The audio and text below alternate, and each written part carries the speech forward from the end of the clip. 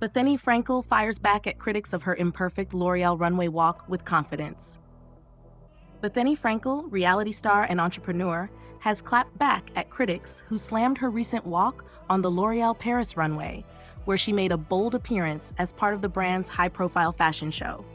Critics called her walk weird and unconventional, sparking online discussions about her performance. However, Bethany was quick to respond, embracing the criticism and defending her unique style, calling her walk perfectly imperfect.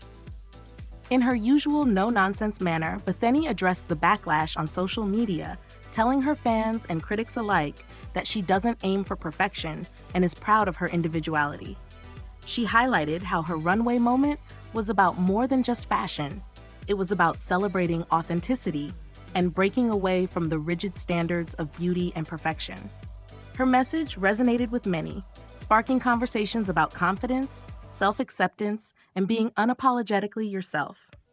Hey, if you're enjoying this recap, make sure to subscribe to the channel and hit that like button for more updates on the latest celebrity news.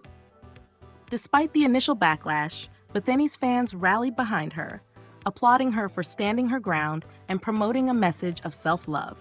The L'Oreal Paris runway is known for featuring strong women from all walks of life, and Bethany's perfectly imperfect performance fit right into the brand's ethos.